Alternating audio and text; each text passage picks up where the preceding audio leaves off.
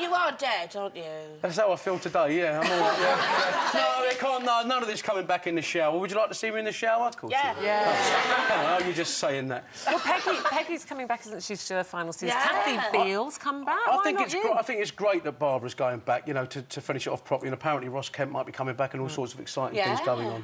I just think it's pushing it that Barry's been sort of hiding in Scotland for, you know, for 12 years. If they did say, look, we really want you to come back, would you want to come back as a harder character? Because he was really quite a wimp. Yeah, he was a wimp. But what happened was, very quickly, Barry started off as quite an edgy character. He gave Cindy the number of the hitman that shot Ian. He got hold of Cindy's kids and tried to help her get out of the country on the Eurostar, Waterloo. He set fire to the car lot. And then a lovely actor called Paul Bradley left. He's in Holborn now, Nigel. And they needed a sort of chubby buffoon, and they shifted me over, which gave me a sort of longevity, really, which is why I think I lasted sort of 10 years. 10 years? 10 years, yeah, afraid so. I've been out 12. Yeah. Maybe sound like prison, then I've been out 12. I've re-offended. Very good. How did you tell them you were leaving? You got a part in a panto or something? I did. What happened was I'd sort of had enough. You see, these days they'll let people go off and do other things. Yeah. So you'll see people on Strictly Come Dancing. You'll see them in the jungle. Then they're allowed to go back into the show. Then they were really quite strict about that, and I'd just done. That's all I'd done. I left drama school at 30, convinced that I wanted a career in the theatre, and I got snapped up by EastEnders, and I was in it for 10 years. So I'd never done anything else. I'd never done any theatre. So I was quite. Yeah. So I basically, I booked the pantomime. I forced their hand a bit, but I don't regret it. You know, I've still.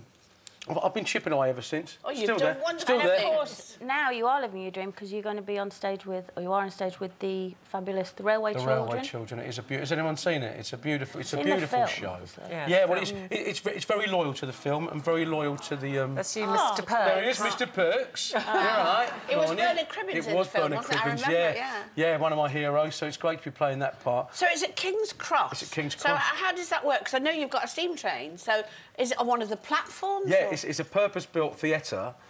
So what happens is there is a train track right down the middle of the theatre. 500 people sit either side, so they've all got a great view, and then they bring the steam train on and off during the course of the night. Brilliant. But they also have moving wooden sort of segments that if they're talking about a scene in the mother's front room, it'd be pushed on, and the mother's there all set up on the chairs and tables, and that'll go off and someone else's room will come on.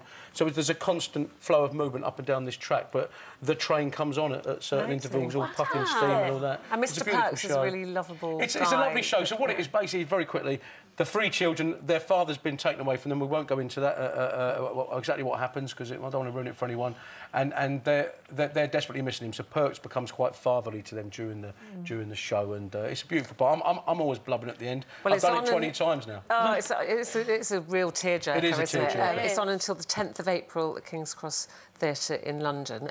We just wondered if you play a little game with us while you're here, because we like to play a little game. Can I quickly ask Shaun something? Sure. I did a show with Shaun. I thought it was like last year. It shows you I'm losing it a bit. It was how long ago? 10 years ago? It was 11 years ago. It's 2005. We had to teach 9-year-old children. But you know what? But That's it was frightening. Well, Shaun was better at it than me. I'm sure it was. It was genuine, wasn't it? We were trained the first week. The second week, we had this class of children. We marked the homework, we did playground duty, we did after-school clubs. I did the parents' evening. You know, wow. and it was terrifying. I lost my voice in the end because of all the. I wasn't shouting, but I pitched it at a certain level, you know, throughout the week over the hubbub, and just lost my voice. The teachers obviously have to Was monitor. that fear? I was terrified. You know, it really was serious. We had to teach maths and English. We had to go through a proper check and be trained, and we did it for 2 weeks. And at the end of it, I was exhausted. I had identical twins in my class. I said, can all the kids wear name badges? They weren't. We had to memorise 28 Terrifying. kids' names. Terrifying. Nightmare. Hats off to teachers. I've got to say, I would have been delighted you walking in my classroom, but her, I'd have maybe not. I've never gone back to that school. So, sure, it's always lovely to see you. Come back and see us anytime. As Railway Children is on at the King's Cross Theatre in London until 10th of April, so you go and see him as Mr. Perks. Thank you very much. Thanks for having me again.